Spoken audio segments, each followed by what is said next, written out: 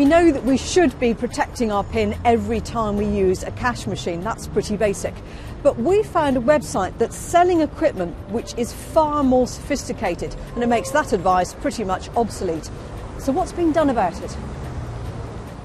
I've come to London to meet the team set up to fight cash machine fraud.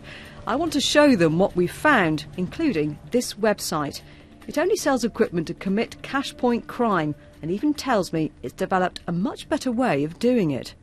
One of the clear things from the email exchange that we had was that the cameras that pick up the PIN numbers are old hat now. They've moved onto devices that sit on top of the PIN pads, and that seems to be the way that they're doing it. In other words, protecting your PIN is no longer enough. First of all, there's a big effort amongst the police and the banks to work internationally through a number of big agreements across the world to identify the people behind these sites and to close them down.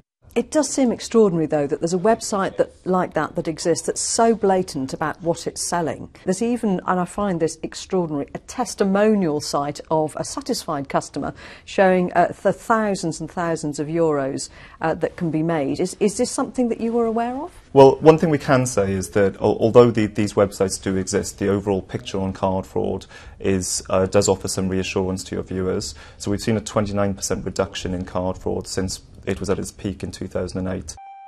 So card fraud as a whole may be down, but cash point fraud has tripled in the UK in the last year alone, something our man in America seems aware of.